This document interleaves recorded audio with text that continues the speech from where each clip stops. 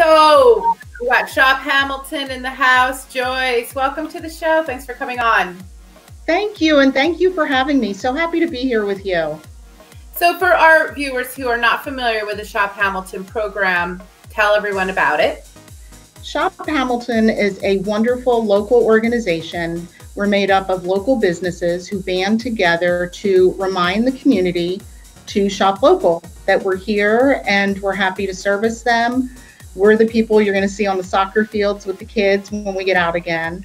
In the grocery stores, we know people. We really have a high level of commitment to service and to really developing and retaining relationships with our clients. So that's Shop Hamilton. Yeah, and you do a lot for the community. You're always fundraising for some organization, and the good part about it is that you all kind of get together as a bunch of businesses in town, and because Hamilton doesn't have a main street. So no. Has several main streets because we're really large. Huge.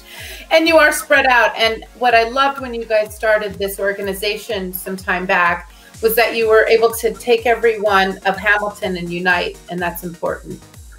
It's really great. And especially at this time that we find ourselves in, it's great even via Zoom to have a meeting and get to see everyone and just check in and make sure everybody's doing the best they can. So yeah, it's a great organization. Yeah. So as small business owners, you know, these are mom and pops, you know, they don't have bankrolls. You know, what's the vibe and spirit of your businesses these days? Truthfully, it's a tough time. It's a tough time for small business. A lot of them, though, have such a creative side as entrepreneurs. They've figured out different ways to do business, and it's fun to hear those things. You know, the rec center is a dance studio. She's gone to virtual. She teaches her same classes every day and has some sense of consistency for the kids, which the parents are loving. Yeah. So we love the way she's turned her business around. We have e-title, and they're actually signing papers in the parking lot, putting papers out there so clients can sell them and still buy a house.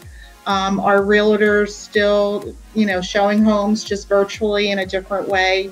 So the people who have been able to figure out a different new way to do business in this time are doing good, and we're going to get the others up and running as soon as we get the sign from the governor that we can get back to business, and then we'll be out and about in the community and really reaching the residents and letting them know we're here for them. Yeah. I know, and there are a lot of businesses in the area, and the restaurants are open. There's not a lot of work. Yeah, they're selling away, which is great because that means the community's supporting, and that's what we love. In my house, we're taking turns at the restaurants who we're ordering from and getting delivery from, just trying to support small business as best we can. Yeah, good for you. Yeah, absolutely. And then I don't have to cook.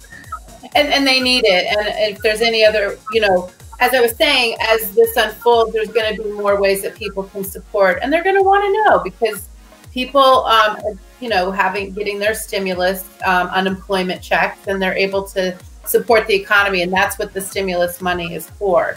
Now, this Hope is in Hamilton campaign. Oh, it's just so amazing. So exciting. So what are the businesses, a little bit, what are you guys doing, and how can we help you? So, you know, we had to pivot. The foundation of the campaign was really a cancer awareness and sharing with our customers and our clients how they can best take care of themselves. Under this new climate, we had to pivot, and I think we've done that in a great way. You know, it's a fact that finding gratitude and acknowledging gratitude daily is good for our mental states, emotionally, physically. It's just a good thing. So the Hope is in Hamilton is looking for everyone to reach out either via a recording or a text or a Facebook post or Instagram. Where did you find your hope today? So I've been telling everyone, for me, my first one will be with my 92-year-old dad and my kids and saying we found hope that we've kept Grandpa COVID-free during this time. So we're really excited about that. But when you do the post or you do a recording, do the hashtag Hope is in Hamilton. We'll find it. We'll help you post it and get it out there. Ask all your friends to do it, because sharing these good stories are going to help all of us just come out of this so much better. So we want everybody to get involved, and we have such great partnerships here in the township.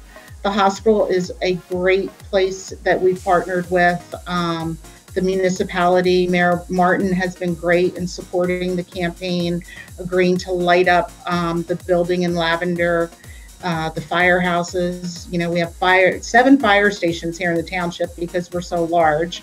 They're going to be lighting up in lavender. The police station. So, and let me not forget to mention the school district. Dr. Rocco and Laura Gelch have been awesome in working with us. And they'll get this message out to the kids who are really out of sorts right now. So if they can share their messages as well, it's going to be really exciting to see what they find is hopeful today. But again, don't forget to do your hashtag Hope is in Hamilton. And if you want to find a way to get involved, you can go on the website, hopeisinhamilton.com, and that'll give you some ideas. And there's also a sign there that you can print and maybe put it in your house window or your business window. Let everybody know that you're part of the Hope campaign. Love it. Oh, I can't wait. I can't wait to drive around. I'm going to post out just to get, video, and maybe get some people cheering. I don't know. I just think it's great. I'm so glad that you guys are doing this. It's time now. People need this. They really do. Absolutely. And then our other great partners is in the print media. And right here is our neighbors for this month. It's lavender, as you can see. And I'm wearing my lavender. That's the color for the month, right? So they've dedicated the entire magazine to the Hope is in Hamilton campaign. The Hamilton Post also has made their front page lavender.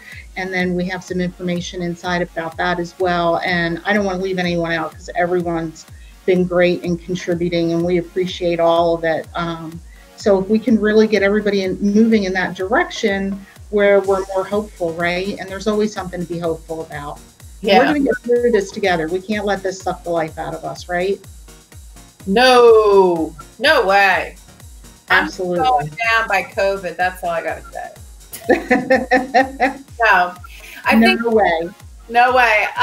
To be honest, as much as it's awful, it has also brought families together. It has made you reevaluate your life and what you're doing, how you're doing it, and just really looking at yourself and saying, how can I do things better, or how can I make a difference, and helping. It's been quite moving, I have to say. Yeah, and you have to keep moving in a positive direction, and we learn that in life, right? And the more positivity, the better every day is. Yeah. So join us with Hope is in Hamilton.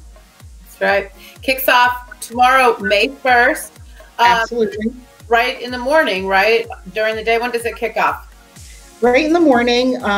You can look at the social media pages for RWJ University Hospital Hamilton. The president, CEO, Richard Freeman, is kicking off with his Hope message, where he found hope.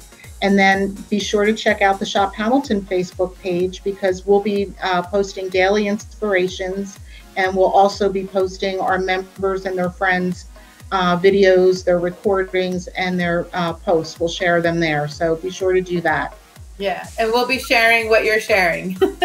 Okay, awesome. It'll be like one chain. The more the merrier. I love it. Well, thank you so much for coming on, and everyone. The website information is right there. The Facebook pages are listed right here. So make sure to get involved, post your stories, because we want to hear them. It makes us feel better. So you're going to inspire someone else. So please post. Thank you. Awesome. Thanks, April. Thank you for watching New Jersey Buzz Local. Please share this post to help us create a positive vibe, one town at a time.